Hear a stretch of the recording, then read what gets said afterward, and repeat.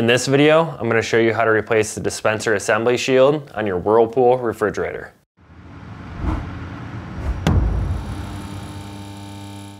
If you need to buy a new dispenser assembly shield, check out our website, partsdoctor.com, where we sell parts for all major appliance brands. For this repair, unplug or disconnect power to the refrigerator. On the bottom of the display are two locking tabs holding it in place.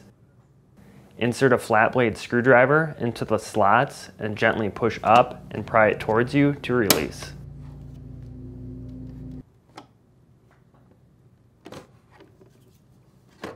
Now, slide the display down, being careful as it's still connected by wires. Next, disconnect these three electrical connectors. The larger two can be removed by depressing the locking tab, while the smaller connector needs to first have the locking key removed.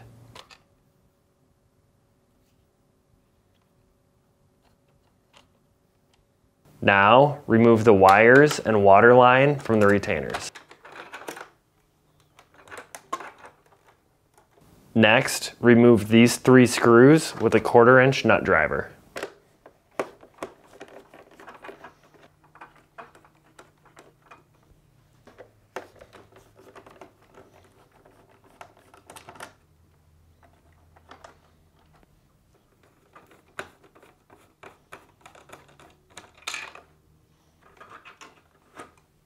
Now, disconnect the electrical connector on the right side by depressing the locking tab. Then, pinch these two retaining tabs towards each other to release the ice chute door from the fridge and slide it towards you.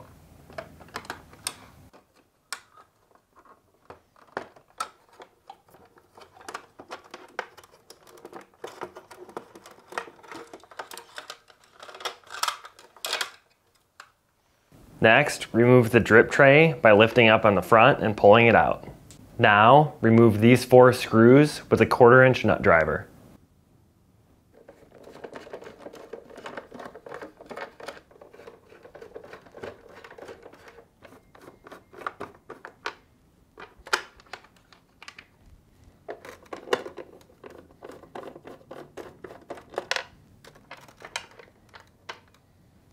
Then, gently pull the dispenser shield away from the refrigerator.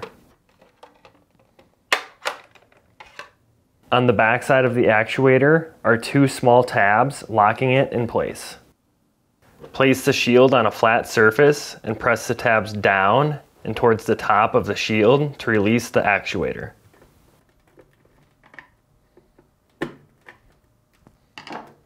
Then, peel back the tape to free the wires and actuator.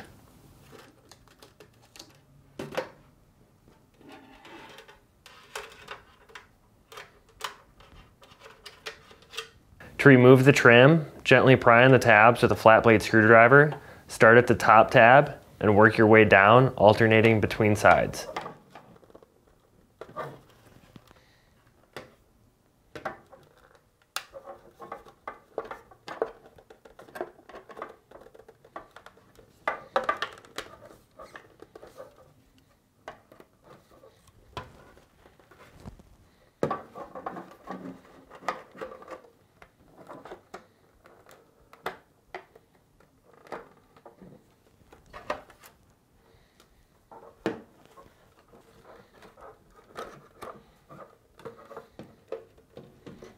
Then, separate the shield from the trim piece. This process may be tricky.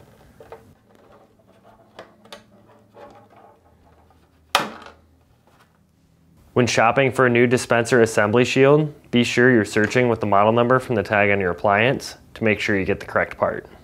To install the trim piece, align the shield to the trim at the bottom. Align until the bottom snaps in place. Then slowly and carefully work your way up until all the other tabs snap back in place.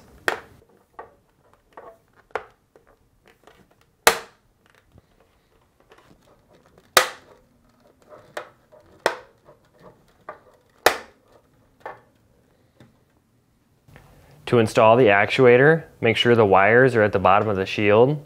Insert the wires through the opening.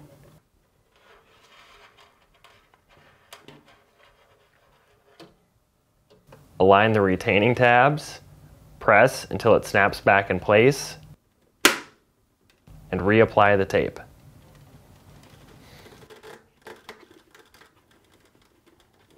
To install the dispenser shield, run the wires through the opening, align it, and reinstall the 4 screws. You may find the top 2 screws very difficult to reinstall.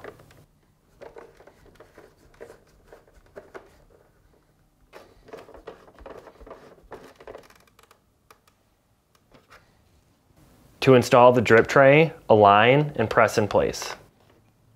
To install the ice chute door, insert at an angle, align, snap in place, and reinstall the screws.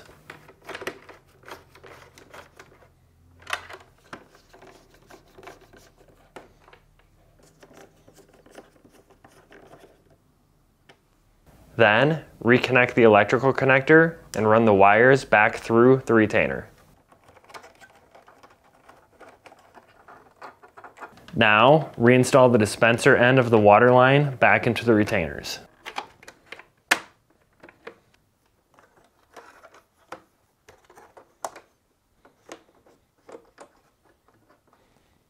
To install the display, start by reconnecting the electrical connectors. Align and push until they snap back in place. Remember to reinstall the locking key on the small connector.